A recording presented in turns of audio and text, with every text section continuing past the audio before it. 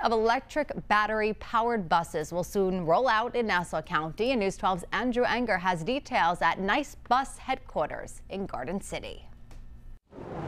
Nice Bus is going electric. The county showing off its new high-tech electric buses that will be delivered by the end of the year. Now, the new buses will cost $1.1 million each, a little more expensive than the cost of the current natural gas-fueled buses. But Nice says in the end, they'll cost much less to run and maintain. But really what officials are most proud of is the bus's zero emissions and low carbon footprint, continuing on with the county's commitment to protecting the environment. The county is a leader in the environment in terms of our bus system.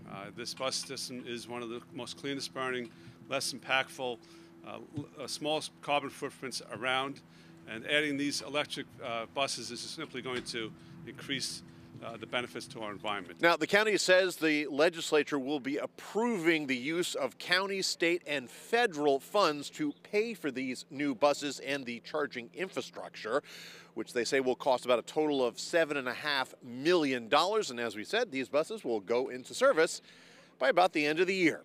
We're in Garden City. Andrew Enger, News 12, Long Island.